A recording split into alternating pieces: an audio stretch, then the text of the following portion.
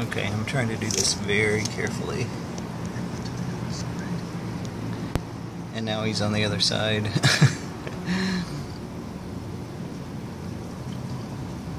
But in a previous video, we have a Knight Anole who lays eggs on the balcony in these potted plants, and sometimes you get to see the eggs hatch.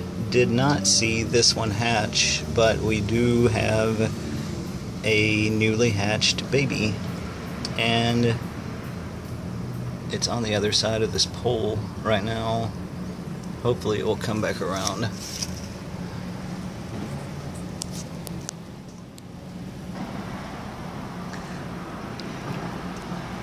Okay, they move at lightning speed. So now it's up here. Let's see if I can get it on camera.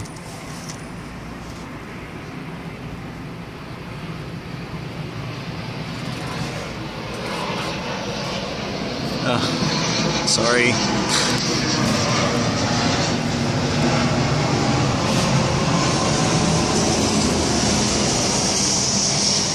Okay, finally. This is a good shot. This is a baby Knight Anole. Freshly hatched, probably yesterday or this morning. I don't know if it's male or female, but it sees me.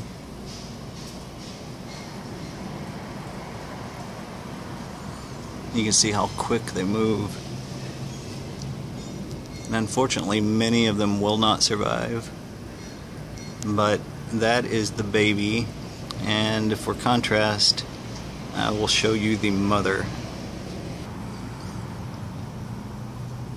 From roughly the same distance away, this is mom. And she's already had her mealworm snack. That's one reason that we do keep mealworms. I don't want her eating our native green anoles that also live in the trees and high places elevated up off the ground.